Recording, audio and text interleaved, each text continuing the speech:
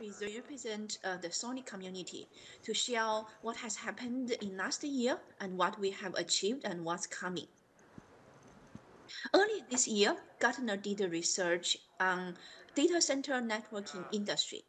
Based on the research result, they predict by 2025, 40% of organizations that operate large data center networks, which means more than 200 switches, will run SONiC in production environment. Due to the rapid growth of customer interest and commercial ecosystem, there is a strong possibility that SONiC will becoming the Linux of the networking. We are very excited about this prediction. Thousands of engineers in the community are working very hard to enable this open source network switch OS to benefit more people. Before we start talking about latest development in the SONiC community, let me give a very brief intro to the new audience. What is SONiC? SONiC is a switch OS built based on Linux. It enables the full hardware, software disaggregation, as well as disaggregation between software components. Building on top of switch abstraction interface, which is standard APIs, it enables the network OS to run on top of different hardware platforms and silicon. Packaging the software components with using Docker container, this enables the components to be able to evolve independently. Make it very easy to customize or extend to a customer's specific scenario. Leveraging Linux and Docker rich ecosystem, we have a lot of tooling to choose for you to manage the network. Ecosystem and scenarios has been growing very rapidly. Starting from the data center scenarios in 2016, 2017, SONiC was adopted by many different communities to enterprise scenarios or like to optical communities to be the north of optical devices. This year, the DCSG group, that is disaggregate cell site gateway group in the TIP organization, that is Telecom Infrastructure Project, announced that they will leverage SONiC as the switching OS for their hardware platform. Also, we have seen in the community, in the industry, many people start to investigate in the on the server side how to leverage SONiC to build limitless network for high performance. I will leave this to Yanzhao, who will cover this in the later part of the talk. With that, I'm going to give the talk to Yanzhao. Thanks, Xin. This is Yan Zhao. I'm very glad to deliver this talk on behalf of the SONiC community. SONiC community has rich ecosystems from the merchant silicon to the system services. At the bottom of this page, you can see all the existing partners. This year, we have 6 new partners. Welcome. At the top line, from left to the right, you can see the new partners are Raja, a China-based network company delivering the switch, platforms, and network solutions. H3C, a China-based digital solution company delivering the innovative software switch platforms and related products. Supermicro, a US-based technology company delivering the innovative switch platforms and other hardwares. Pantheon, a Slovakia-based network company delivering innovative network software. Camel Network, a startup company. The last one is Meituan, one China top network company providing comprehensive online, offline services. Thanks all the partners for the contribution. SONiC community keeps delivering 2 releases each year. Within 5 years, members grows 17 times from 100 to 1700. The supported platforms grows from single digital to 105. Very fast growth. SONiC is quickly expanding to new areas as well. 8 new subgroups were created in the past year to work on different topics, including P4, dash, security, young model, chassis, MPLS, Kubernetes, and application extension.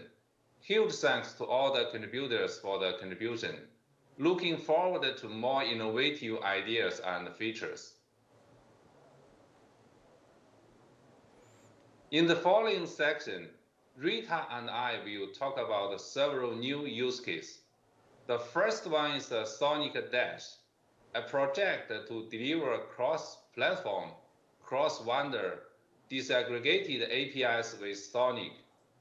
We have 7 target scenarios, including load balance, VNet, etc., etc. This innovation can deliver the enterprise network performance to some critical cloud applications, empower limitless networking with 100 times connection skill improvement over software. It's an open forum.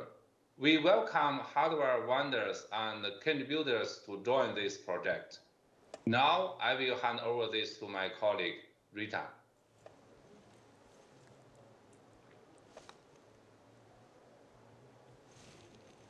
So the next major use case being added in SONiC is pins, which there is actually demo and exhibition outside in the expo hall as well. With pins, it enables or allows SONiC to have even more SDN-based data plane possibilities. So actually, right after this one, there is a deep dive. So I'll give a very quick, high-level introduction. The SI pipeline is modeled into P4, and then the P4 info is compiled. And then with that, the SDN controller supporting the P4 info spec can then talk to SONiC, a new SONiC container, P4 info, to receive the information via gRPC. After that, then the P4 odds, a new P4 odds, will be able to program the SI pipeline with the SI APIs. And with that, then the hardware can actually be programmed as per instructions from the SDN controller. So with this, with pins, then operators can have more controls and more flexibility to update the data plane. Furthermore, the SI pipeline can also be extended by the P4 extension as well.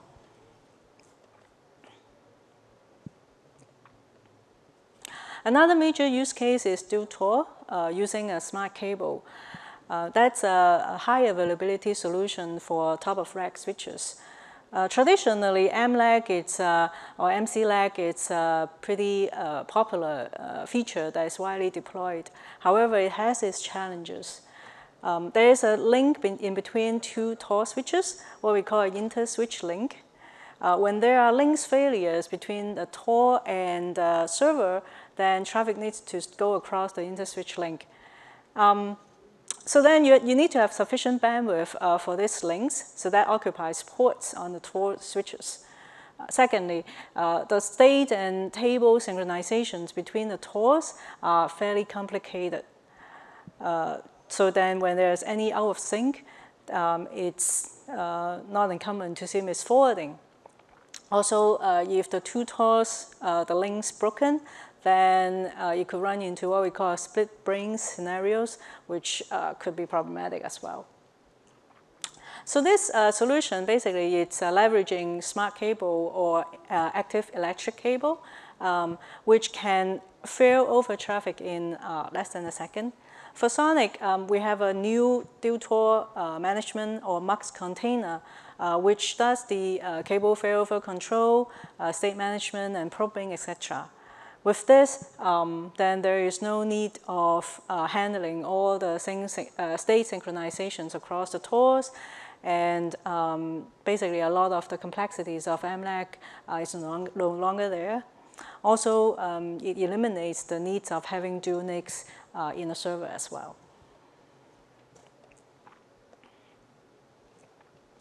So a quick highlight or recap of the new features and solutions added. We talked about SONiC Dash, the dual TOR with smart cable and pins. Last year, we also talked about disaggregated chassis. On the forwarding or protocol area, there are IPv6 enhancements such as v6 link local, DHCP relay, BGP unnumbered. And then EVPN VXLAN is enhanced to support layer 2 forwarding over P to MP tunnels.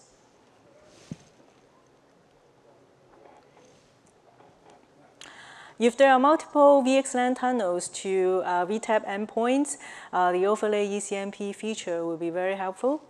And fine-grained ECMP will allow users to send traffic with more granularity.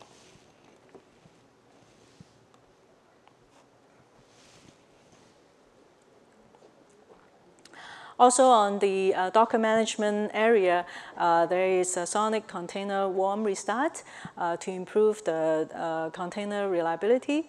And then also we added the Kubernetes support, which is able to automatically deploy or manage the containers. Yeah, so we continue to have a lot of test contributions in SONiC. We have 3 major test infrastructures: PyTest, SpyTest, and Snappy. For PyTest, the number of test cases, it's over 2,000. That is doubled compared to that of year 2020. We also test images from the master branch every day in order to avoid any regression and keep the quality bar. We have extended test coverage to new scenarios such as dual TOR, chassis, RDMA. ANVL is added for protocol conformance. Also, across many SONiC repositories, there are unit test modules, and the unit test coverages have been increasing as well. Currently, in the SI community, we're working on revamping the SI test suites with PTF. I think later on today, we have a session on that.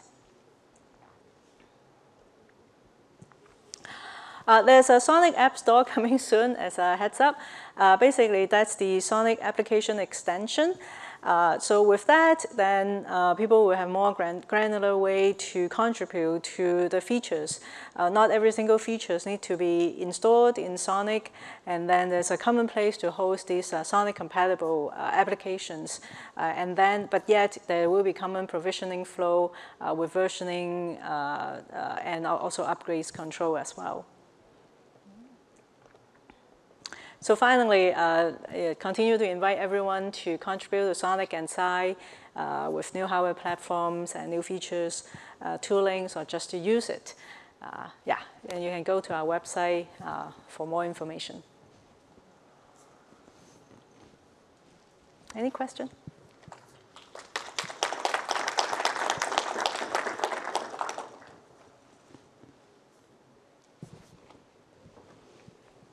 Thank you.